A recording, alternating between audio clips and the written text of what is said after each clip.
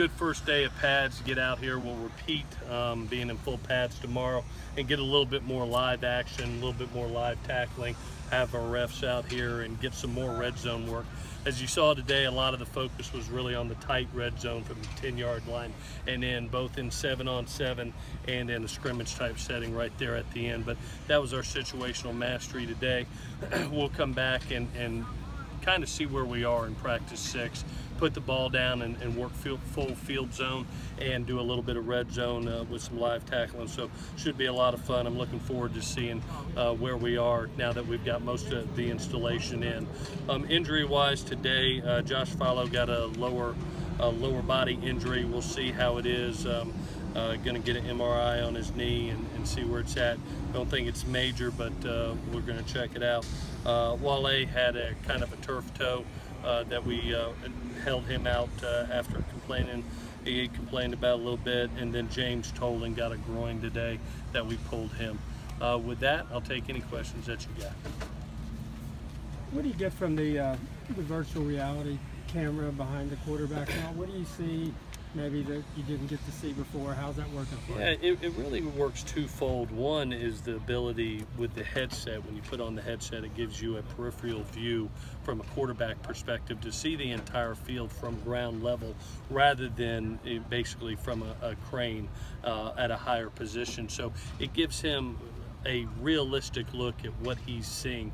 And when you put the headset on, you can move your head either way to be able to see what's on that side. So it is true virtual reality. I also like it also for the running backs and the linebackers. You saw in our 9-on-7 period it be on the defensive side. So now it gives the linebacker his views to be able to read keys, especially in a two-back setting, to be able to read fullbacks, be able to read hat placement of offensive linemen, and give them some nice keys. So it's really helping us out twofold, to be honest with you. Running backs, linebackers, and quarterbacks.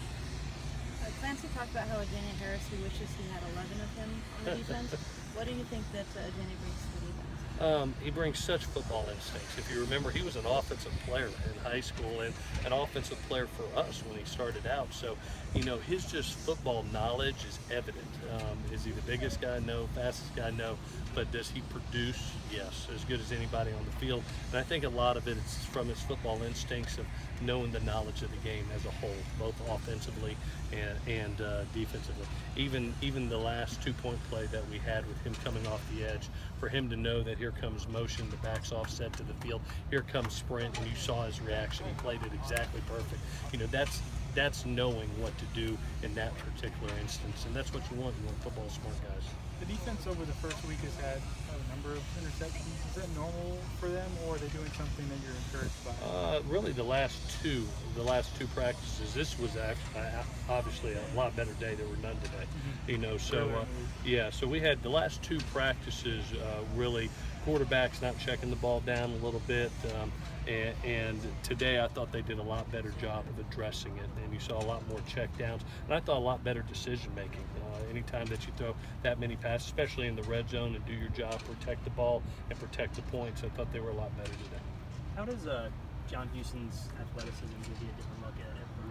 Yeah, you know, one of the things that I think him and Jordan bring to the table, that athleticism to be able to cover a slot into the boundary.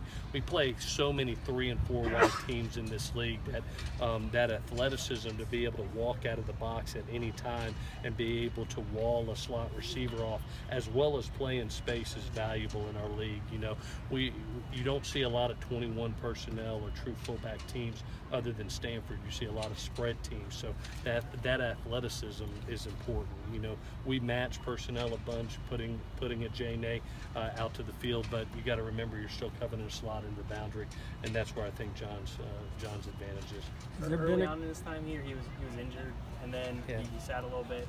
How did he stay kind of in it? I commend him. You know, he gets redshirted his freshman year, really has that back issue. Last year, not only gets healthy, but gets confident. And if you remember, he was a huge factor for us on special teams. And now you look up, he's a redshirt sophomore in his third year, and really getting his chance to be a major contributor this year for us. And proud for him, because he stayed the course. And not everybody does it happen, you know, your first year. Things happen, maybe an injury, maybe the light doesn't come on for you. But I commend John in the fact that he just tried to get better each and every day. And you look up and he's 2 years in as a redshirt sophomore with 3 years to play here and really in the right place and doing a nice job. Have you had a guy that can get to the boundary like he can? And is there somebody that he reminds you of? I tell you, him and Jordan are doing that job for us. And if you remember last year, there were some times on third down that Clancy would even sub Cam and put in Quentin Powell, you know, because of the passing situations. And I think the athleticism that those two men bring, I think, are going to help us in there. Cam moving to the Mike, kind of being the quarterback of the defense now, where Michael Hutchings was, and now having seen that athlete into the boundary, having to walk out of the box. It's good to see those two kids out there. Is Stephen Carr making a push for your number 2 tailback job? He's playing good. He's still got a lot to learn. He's still learning the playbook, still learning ball security, but the flashes that we've seen has been really impressive. He doesn't remind you of a freshman. Really, really confident player. The things that I've been impressed with is how quickly he's picked up pass protection and how obvious his skill set is out of the backfield catching the ball. I don't know if he's put a ball on the ground. Every ball that we've thrown to him, he's caught and produced with. Still has a long way to go. But we want to see where he's at, as well as you see Rojo and Seth out here doing a great job, and even Double D. But for a freshman, way ahead of the game. Yes, sir. Does the fact Cam isn't able to play at the start of the first half or whatever affect how you're preparing that spot? Yeah, that's a good observation, Scott, because one of the things that ends up happening is that Jordan is double training, both at the Mike and the dime position.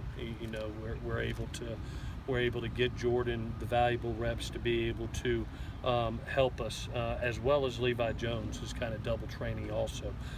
You've got four kids that are working, you know, primarily John's working at the dime position, Cam's working at the Mike, but you have Jordan and Levi right now double training at both, just in case we get an injury too.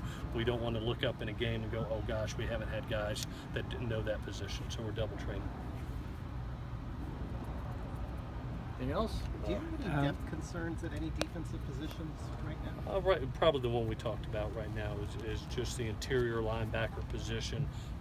You know, having those 4 guys is one of the reasons that you see Buddha being moved back into there. You got Grant Moore who's helping us out right there. But that position, and then, you know, right now until we get Lopes back, we're really playing with 5 safeties back there, so about 2.5 deep. Look forward to getting Matt Lopes back to make a true 3 deep.